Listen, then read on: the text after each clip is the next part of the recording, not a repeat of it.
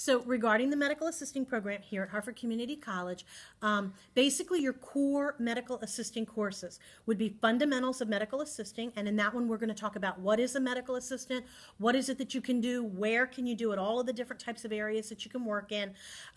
We're going to talk about learning some of the basics as far as vital signs. You're going to learn to do blood pressure.